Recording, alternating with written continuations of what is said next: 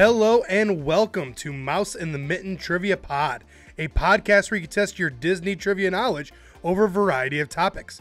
My name's Court and I will be your host. Our game will consist of 5 rounds of 6 questions covering everything from your basic Disney knowledge to some unknown facts. Each question is worth 1 point unless otherwise noted.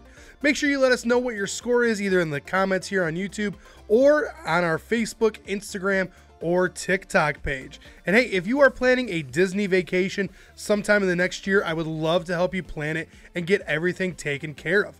You can reach me at mouseinthemitten@gmail.com. Would love to get you all set up. Well, hey, I've been gone for a couple weeks. Still have a cough that's lingering. You can hear my voice is still getting there, trying to kind of get back in shape. So had a lot of things planned. I guess we're just gonna have to wait on those until next year because they tied into Super Bowl and Mardi Gras, Valentine's Day, all that sort of stuff. So we're just going to start out with round 1 and talk about something that it's been a couple weeks, but I also wrote these questions a couple weeks ago. So round 1 is all about the Country Bear Jamboree. So obviously, Country Bear Jamboree is closed right now in Disney World for refurb. Super excited for that. Super excited to see what happens next. So all these questions have to do with the Country Bear Jamboree. So let's get started with question number 1. True or false? The Country Bear Jamboree was part of the opening day of Disney World. Question number 2. Name one of the 2 other parks you can find the Country Bear Jamboree. Question number 3. What 2002 movie came out that was based on the attraction? Question number 4. Name 2 of the 3 animatronics that are on the wall that interact with the show. Question number 5. What is the name of the 3 girls who are the triplets and have their own song? And question number 6. Where did Walt want the Country Bear Jamboree to be originally? All right, I'm going to give you a few seconds worth of music, try to come up with those answers, and then I will return.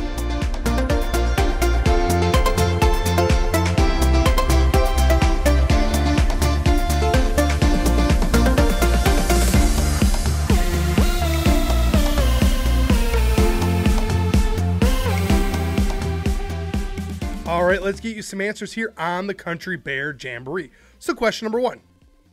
True or false, the Country Bear Jamboree was part of the opening day of Disney World in 1971?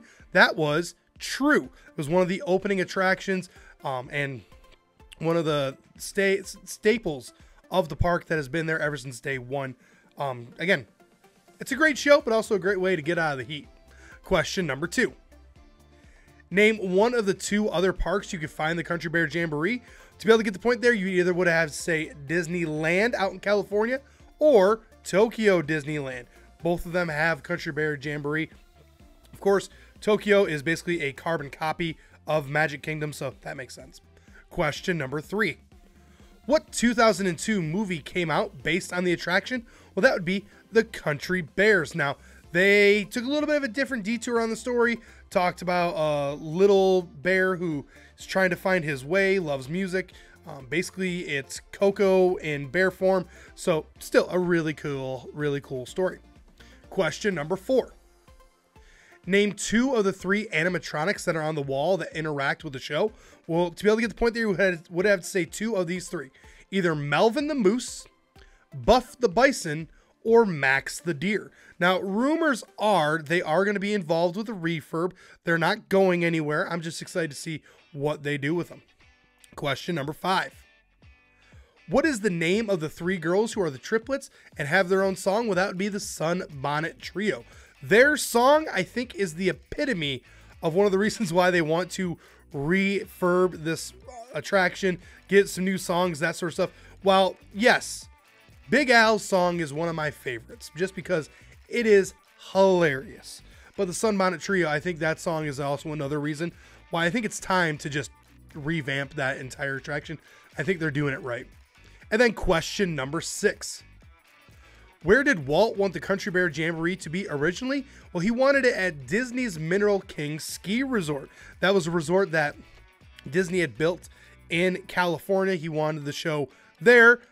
It never came to be, but they decided it was such a good idea. At that point, they put it in Disney World and was a good fit there. So again, great attraction. Looking forward to seeing what it looks like when it's all done. Continuing on now into round number 2. Round number 2 is our fast facts round. For this round, all these questions are simple and all these answers are simple, making it really fast. So for this round, today's category is who is left-handed. For this round, I'm going to give you the name of a Disney princess. You just have to say, are they right-handed or are they left-handed? So let's get started with question number 1. Tiana from Princess and the Frog. Question number 2. Anna from Frozen. Question number 3. Cinderella from Cinderella. Question number 4. Jasmine from Aladdin. Question number 5. Ariel from The Little Mermaid. And question number 6. Mulan from Mulan. So hopefully that was pretty straightforward for you. Hopefully you had a little bit of fun with that one as well. And I'm going to hopefully be able to give you the proof on the ones where you're like, huh? So let's get started with question number 1. Tiana from Princess and the Frog. Well, she is a lefty. We know that because when she is showing Navi how to julienne and cut up everything, we can see that she uses her left hand. So that shows that she is a lefty. Question number 2. Anna from Frozen. She is a lefty. Now we know this because when she throws the snowball at the snowman, she throws it with her left hand. So that's how we know she's a lefty. Question number 3. Cinderella from Cinderella. Well, she is a righty. Now we know that because of the way that she cleans and everything else like that. That's what tells us that she is right-handed. Question number 4. Jasmine from Aladdin. Well, she is right-handed as well. No real proof there. Some areas we can kind of tell, but for the most part, it's pretty straightforward on that one. Question number 5. Ariel from The Little Mermaid. Well, she is right-handed. Now, we know that because when she signs the contract, she uses her right hand. So that's how we know that she is right-handed. Last but not least, Mulan from Mulan. She is left-handed. We know that because of the way that she draws her arrow back. She uses her left hand. You use your dominant hand to draw back. Plus, when she held her sword, she used her left hand. So hopefully you enjoy that, and hopefully you had a little bit of fun as well. Up next is round 3, and round 3 is our connecting the circles.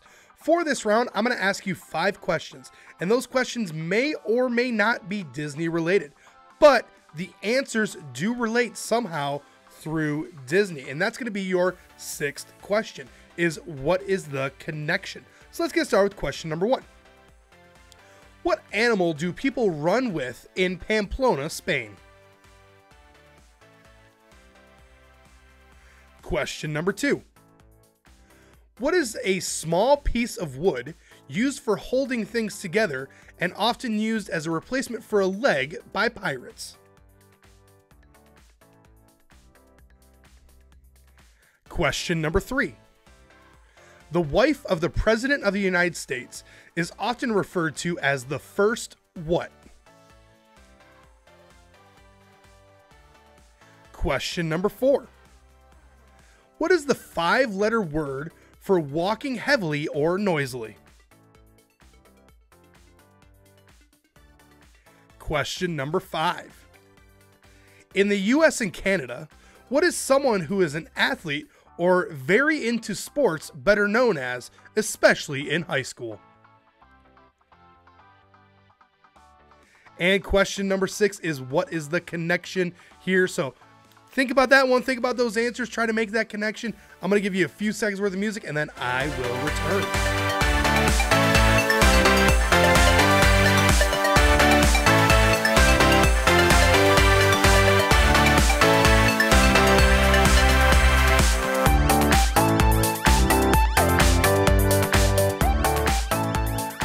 see if we can make some connections here. So question number 1.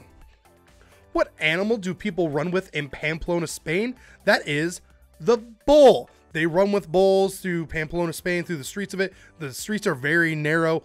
It's dangerous. I don't know why people do it.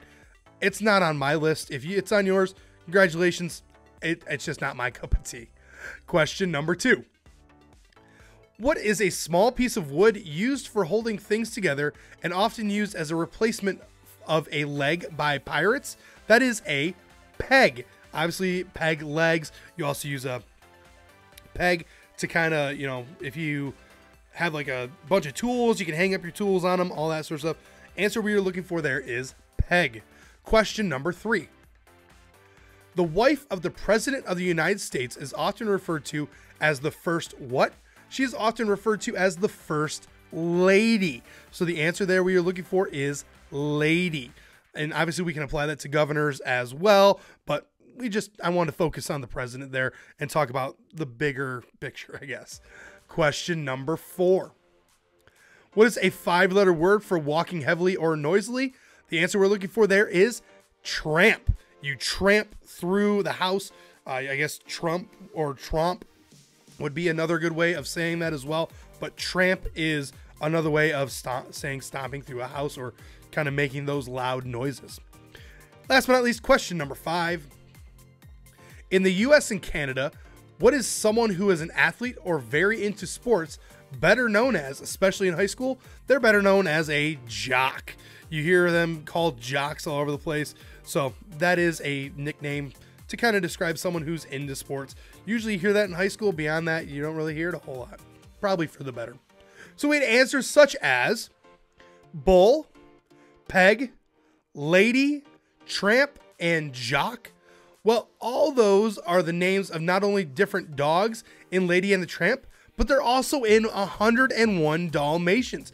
I recently started watching 101 Dalmatians a lot. My daughter is 18 months old. She loves dogs. So, of course, in the rotation is 101 Dalmatians.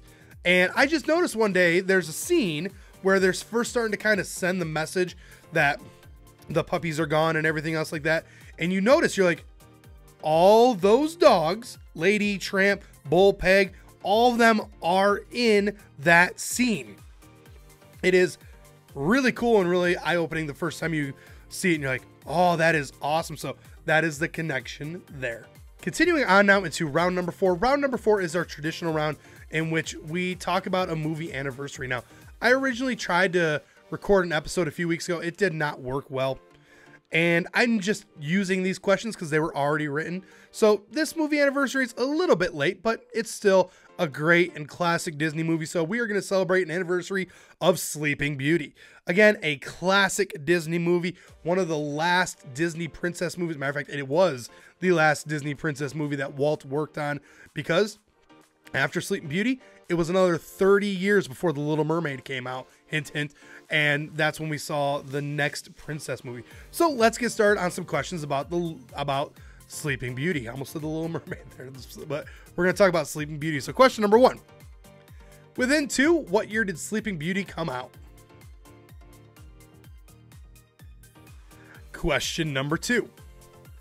Sleeping Beauty is one of the first princess movies without the name of the princess in the title from Disney. What is Sleeping Beauty's name? Question number 3. According to Maleficent, how is the princess supposed to die on her 16th birthday? Question number 4.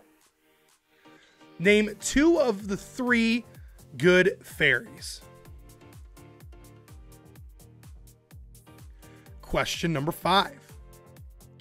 What other villain did Eleanor Aubrey voice before voicing Maleficent? And question number 6.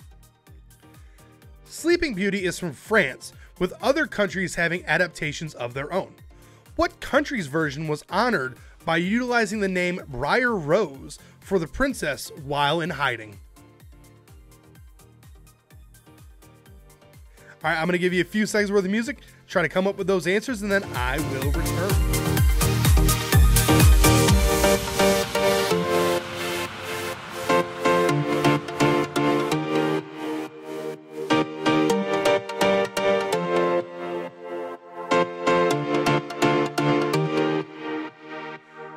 right, let's get you some answers here on Sleeping Beauty. So question number 1.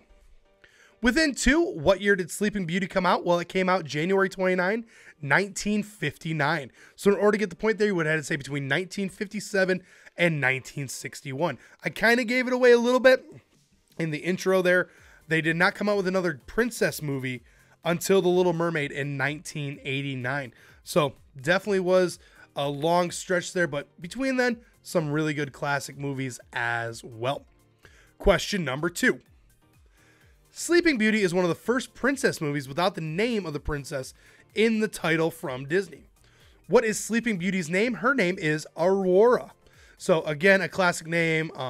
You sometimes see her in the parks and you'll hear people say, oh, look, there's Sleeping Beauty. You'll hear sometimes people say, oh, there's Aurora. You know, either one is acceptable. Question number 3. According to Maleficent, how is the princess supposed to die on her 16th birthday? Well, she is supposed to die by a prick of her finger on the spindle of a spinning wheel. That is very oddly specific. And at that point, that's when the king decided to ban spinning wheels. How they made clothes for the next 16 years, I have no idea. Probably hand sewn, but that's what the spinning wheel was used for, was to be able to make clothes. So that's the question I have to ask. Question number 4. Name 2 of the 3 good fairies. Well, to order to get the point there, when I'd say 2 of these 3, Flora, Fauna, and Merryweather. Those are the 3 good fairies. They're the ones that watch Aurora while she's in hiding. Question number 5. What other villain did Eleanor Aubrey voice before voicing Maleficent? Well, she was Lady Tremaine in Cinderella. So if you're like, oh, they kind of sound familiar, yeah, it's because it's by the same person. She does alter her voice a little bit for this role compared to Lady Tremaine, but you can definitely tell that it's roughly the same person. It's because it is a very talented voice actress, for sure. Last but not least, question number 6. Sleeping Beauty is from France, with countries having adaptations of their own. What country's version was honored by utilizing the name Briar Rose for the princess while in hiding? Well, that would be Germany. So we saw a lot of different versions of this classic fairy tale from a lot of different countries. Now, the root of Sleeping Beauty is French, but in order to kind of honor some of the other countries, they put a few hidden gems in there. This is one of them. They gave Aurora the name Briar Rose while she was in hiding, and that was a way to honor the German version of that story as well. So a great little nugget of information there for you as well. But again, a classic movie that still holds up and is a lot of fun. Even when Maleficent turns into a dragon, it does get a little scary, but still a fantastic movie. Wrapping up today's game, round number 5 is simply titled, Where is this quote from? For this round, I'm going to give you a quote from a Disney movie. You just have to tell me who said that quote. Now, if you say where the movie, you can give yourself the point. That'll be entirely up to you. I will tell you the movie when we get to the answers, but I'm looking for who actually said that quote. So let's get started with question number 1. Some people are worth melting for. Question number 2. Because when I look at you, I can feel it. And I look at you, and I'm home. Question number 3. Imagination is the only weapon in the war with reality. Question number 4. Our fate lies within us. We only have to be brave enough to see it. Question number 5. If you focus on what you left behind, you will never see what lies ahead. And question number 6.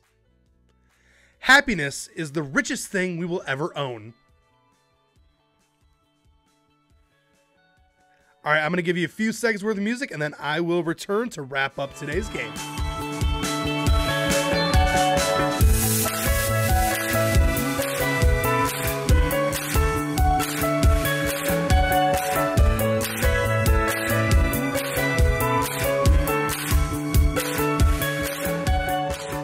All right, let's wrap up today's game and give you some Disney quotes to kind of chew on for a little while. So question number 1. Some people are worth melting for. Of course, that is Olaf from Frozen. The classic Olaf quote that no matter how many times you hear it, especially when you see it in the movie, it just melts your heart. Question number 2. Because when I look at you, I can feel it. And I look at you, and I'm home. If I had said instead of that one, just keep swimming, just keep swimming, just keep swimming, swimming, swimming, you probably would have knocked it out of the park as well. That's Dory from Finding Nemo. She has this really, the big emotional part where Marlin wants to kind of give up, and she has this quote, and it's a fantastic one. Question number 3. Imagination is the only weapon in the war with reality. Well, that is the Cheshire Cat from Alice in Wonderland. Now, I cannot do the voice. I am not Jim Cummings, who has recreated a lot of those classic voices, but we can all still hear it in our head. Question number 4. Our fate lies within us. You only have to be brave enough to see it. Well, that is, of course, Merida from Brave. Now, if you are like me, you are a huge fan of the nighttime spectaculars, and you try to purposely find a way almost every night, either on TikTok or YouTube, to watch Happily Ever After. Some people are worth melting for, and what lies within us, that quote, both in that show. So hopefully that was a little bit on the tee and be able to knock it right off. Question number 5. If you focus on what you left behind, you will never see what lies ahead. That is Gaston from Ratatouille. Again, a great quote from Gaston, which is technically the inner monologue of Remy. So you can give credit to either. I'm okay with that, but technically Gaston said it in Ratatouille. Last but not least, question number 6. Happiness is the richest thing we will ever own. Believe it or not, this is from Donald Duck, and it's from the DuckTales movie. I mean, it's 100% on point, but who expected Donald Duck to be so profane? I mean, that is amazing how happiness is the richest thing we'll ever own. How is that Donald Duck? That is just fantastic. I love it. And I have a feeling the first time you hear it, you're like, you kind of got to do the whole, hold on, say that again, Donald.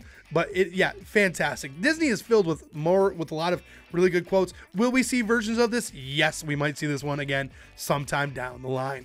Well, I want to thank you for tuning in this week. Again, sorry it's been so long. Again, my voice is kind of getting back there again, but I appreciate you tuning in this week. If you are not already subscribed on YouTube, make sure you subscribe on YouTube.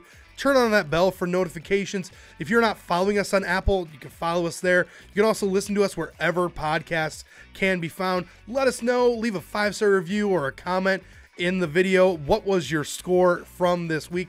Make sure you're following us on social media at Mouse in the Mitten on Facebook, on Instagram, and on TikTok. And again, if you are planning a Disney vacation, they're opening up the 2025 date soon. Would love to get you all set up and all taken care of. You can reach me at mouseinthemitten@gmail.com. Would love to make your vacation go from okay to absolutely amazing.